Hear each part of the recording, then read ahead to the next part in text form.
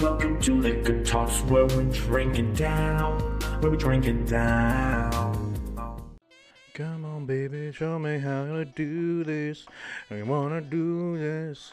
You're doing fine. Shake your body for me. Ow! Motherfucking pencil dick, motherfucking cocksucker. Let's turn that off for a second, shall we? Ooh, always gets the blood pumping, that Donkey Kong. Eh? That Donkey Kong. It could be the donkey. The donkey. Hello, everybody, and welcome to another edition of Liquor Talks, a show about anything and everything with a splash of liquor. Today's drink of choice: vodka, carbonated water, flavored water, and with a little wedge of lime, or not lime, orange peel. I'm switching over to this carbonated water to try and substitute it for pop. That tastes like shit. So gross. It tastes like bubbly, acidic water mixed with dink cheese with a hint of fruit that is just past its prime. And how do I know what dink cheese tastes like? Well, I was an exploratory teenager.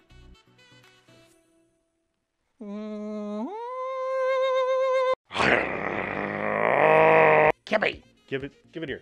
Come on. If you want to play, give it here. He just fucking stands there. I got a ball in my mouth. Despite this shit drink, I'm in a fantastic mood. How about everybody else? Are you in a great mood? So in lieu of the remake movie of Dr. Doolittle with the awesome Robert Downey Jr., I hate remakes, but I'm sure he'll make the movie worthwhile. In relation to that, I downloaded an app that can translate what animals are actually saying. So, Dr. Doolittle camera, Garcia, show us an animal. Do you know what the Dagos are? Well, I'll tell you. They are the little pieces of shit that stick to your ass hair. 'Cause wherever you go, they go. Get it? Wow.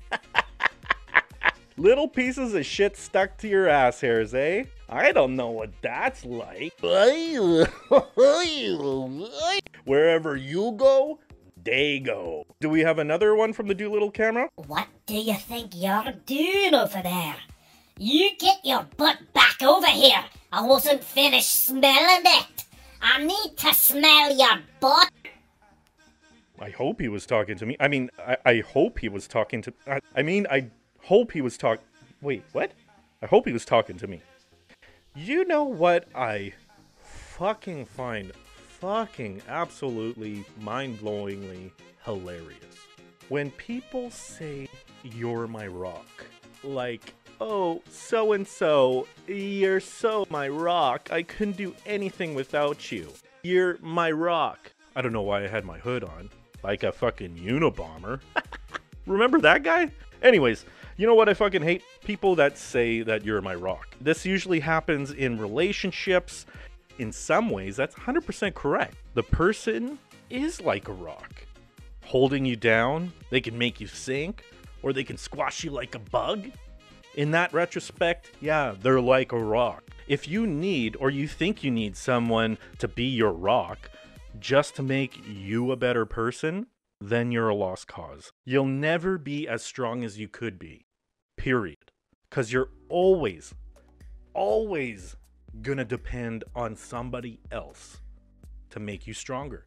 You're just setting yourself up to fucking fail. I have exes, and guess what? Some of them used to call me their rock.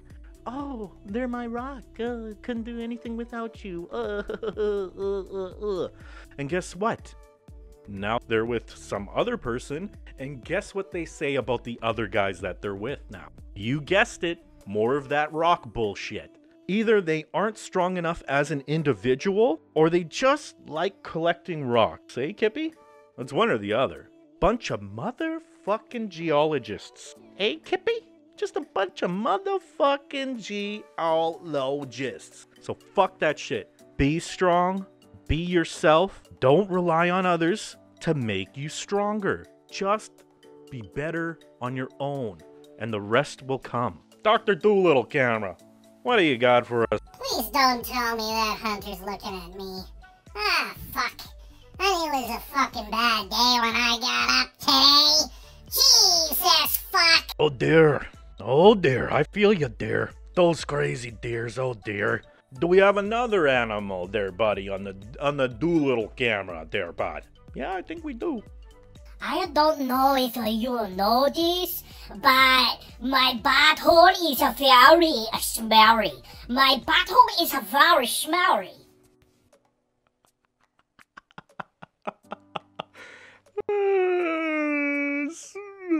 Okay. Well, Garcia came up with the game recently. A little gamey for me. A little game. And I think it's a pretty neat idea. Basically, he's gonna pop up a couple random celebrities, old or new, whatever they may be, and I'll try and just give my 2 cents about it, see what comes up. We call this What Mark Thinks About Celebrities, that Garcia picks out and shows Mark at random, so Mark can say his 2 cents about random celebrities that Garcia shows him. It's a working title. Alright, Garcia, let's show the first one, right? Candace Bergen. Bergen? Candace Bergen. Bergen? Good old Murphy Brown. Oh, Murphy Brown. Oh, sophisticated woman. She was the only lady for me growing up that could scare away my boner as a kid. Maybe she didn't look enough like a man. Maybe she didn't look enough like a man? Alright, who's next? Coolio. More like not so coolioso anymore, so Joe Blow Bo? This guy will always be cool in my books though. I don't know anybody over the age of 30 that doesn't know the vast majority, if not all of the lyrics to Gangster's Paradise. I don't think anybody really achieves that in their lifetime other than the Who Let the Dogs Out guys. Who's next there, bud? Helen Hunt. I used to have a big crush on her. Still do. She's a smoke show. Ever wonder how she got so famous though? Maybe it was because of her name. Because her name rhymes with a female body part. Can you guess it, Garcia? You don't want to guess it? Why not? Okay, I'll say it. Melon. Helen Melon? You get it, Garcia? What? Or are you thinking something else? What were you thinking? Oh, cunt. Hunt? Cunt? That could work too. Melon cunt. Hey, Garcia. Melon cunt. Melon cunt. Melon cunt. Oh, melon cunt. All right, buddy. Who's next? Callista Flockhart. Oh, Callista Fuckhart. Callista Fuckhart. Callista Fuckhart. Callista Flockhart. She kind of scares me. She's like a real life skeleton that's skinny. She's kind of like just too skinny, you know? She's just too skinny. But on second thought, look at her face. Garcia, can you pop up a picture of Franklin the Turtle right beside her? That's what I thought. I think we found Franklin the Turtle's mother. Look at that. Spitting image. Almost identicals. I wonder who the father would be. Is that it, Garcia? Cool. That was actually a lot of fun. I think we'll keep this segment going, but maybe next time pick actors that have actually acted in something in the last 15 years. Or singers, or celebrities, or whatever. Yeah? Yeah, whatever. Do whatever you want, Garcia. Thank you. That was a lot of fun. So, we're ready for another Doolittle Cam. Let's see what the Doolittle Cam has for us. 'Tis a beautiful day it is. It looks mighty nice out there. As long as no kids fall in my area, I'm gonna be A-okay. Was that Hombre? Hombre? Hambre? Hamburger? Hamburger the gorilla? I guess they recorded that before they capped his ass. Since some dumb kid fell in your fucking area, you gotta die, I guess. Poor gorilla. They should have swapped the kid with the parent. They should have said, oh, who's the parent? Who's the parent of this kid that fell in here? Oh, I am gonna save him. Push him. And then save the kid. And then see you later. You deal with the gorilla parent. And then you fucking find your own way out. We're not shooting our gorilla. Fuck that. So I was at the bar a while back, and they were playing Macklemore Thrift Shop, the explicit version. Now, you usually don't hear that version because it's a radio-friendly song, and you hear it on the radio primarily, so you just don't hear it that often. So I thought of a little joke right away, and I wanted to use it on somebody, so I needed a drink. I headed to the bar, and I decided to try and spit my wit towards this guy's way as I was just pulling up next to him at the bar. So I say, ouch! I never heard the explicit version of this song. My fucking ears! You know, not a totally bad off-the-cuff joke, I think. It's worth a chuckle. But, you know, I turned to, looked at him. No expression. No smile. No laugh. Nothing. And then he faced my way, and he said something to me. Turns out that joke was wasted on that guy. He was deaf. And I think he told me to go fuck myself in deaf language. Either that, or he said tow trucks and belts? Tow trucks and belts. Doolittle Cam, do your magic. Forever you will be known as my favorite shit I've ever shot in my life. You are filled with hair and bits of sock and all sorts of good stuff that my owner did not want me to chew, but I did chew. You can't stop me from chewing. That will be my favorite shit. Sounds like an epic shit there, Sir Pups-a-lot. Another one? Let's do another one. Let's fucking do another one, man. Oh, heck. You see those pretty ladies over there? I wonder if they can see my big old hairy nuts hanging down. I bet they can. It's big and hairy and veiny. I think we found my brother from another monkey mother. My brother from another monkey mother. All right, my friends. This is where we get serious. This is going to be a social media meltdown. Now, today, I'm going to be using Facebook. And we'll see what we got here. It snowed recently in Canada, believe it or not. Fuck, every time it fucking snows, it seems like everybody... Whoa, it snowed? Oh my god! It snows all the time in Canada during winter. Every winter, it snows. Surprise, surprise. It's unbelievable. I like that. Women who can shred on guitar, who can play guitar like really well. I think it's sexy as fuck. In fact, I said that around one of my girlfriends once, and I just said something like, oh, that chick's hot. Like, oh, why? Because she can just play the guitar. And yeah, like, because she can play the guitar, and like, she was good looking. I'm pretty sure she was good looking, but I was more impressed by the way she could play guitar. And she was like, well, why can't she just be known as a good guitarist, not just a sexy woman?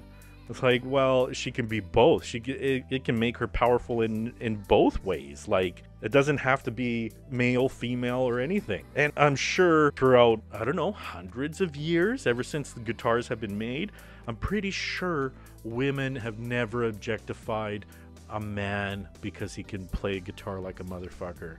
I'm pretty sure women don't do that. No woman has ever done that, right? Fuck. God damn it. That's the only reason why you learned guitar. Not the only reason, but the only reason. Jesus. Anywho, fuck your sexism. Oh, it didn't take long today. Wow. That's a comment. That's a comment. Okay, somebody wrote a comment about dick pics, about a guy sending her dick pics, and she's just complaining about it. Now, don't get me wrong. I think dick pics are fucking terrible. But that comment that she left, that's class. I'm sure your granny wants to see that on her feed bright and early on a Sunday morning. Oh, what is blah blah blah have to say today? Oh, dick pics. Oh, she's getting dick pics. I wish I was getting dick pics. Maybe granny wouldn't mind, actually. But it's really funny because this particular person has actually requested dick pics from people that I know. What a tangle web we weave, eh? What a tangle web some people weave. It's a confusing age for women nowadays, though. It is. At the same time, I side with women on this, but at the same time, it fucking melts me down a little bit because it's so fucking hypocritical. It's a little bit hypocritical. But like I said, I do side with women on this. So many guys think it's just cool to send random women their dick pics, and it's quite sick, actually. And geez, guys, obsess much about your junk? Like, you're taking pictures? Ooh, yeah, that's a good one. And then I'm gonna send it to girls. Oh, I like that cock pic. They're more obsessed with the cock pic than getting the attention of women. Sounds kind of, gay? Sounds, gay? Guys, that's kind of, gay? Are you, gay? Fuck. But that's a good indication to end the show, I think. Fucking hypocritical social media meltdown.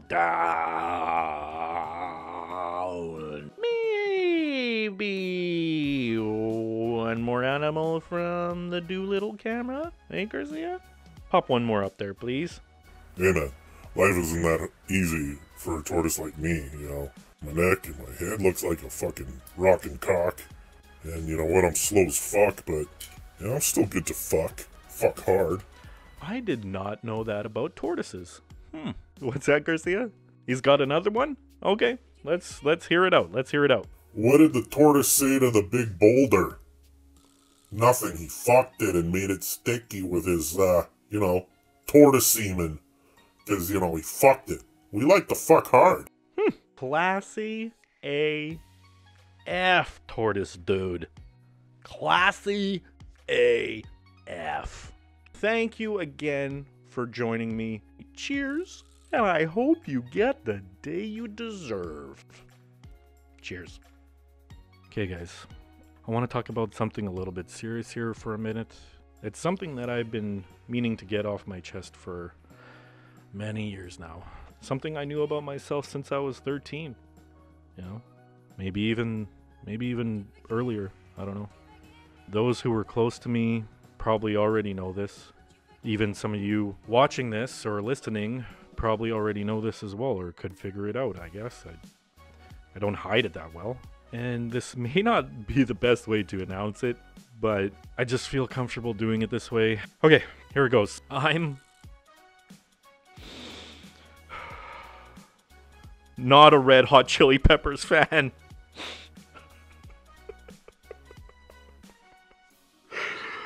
Oh, that feels good. That feels good, man. That feels fucking great. I've been waiting so long to get that out. Woo! Woo! Yay, Mom!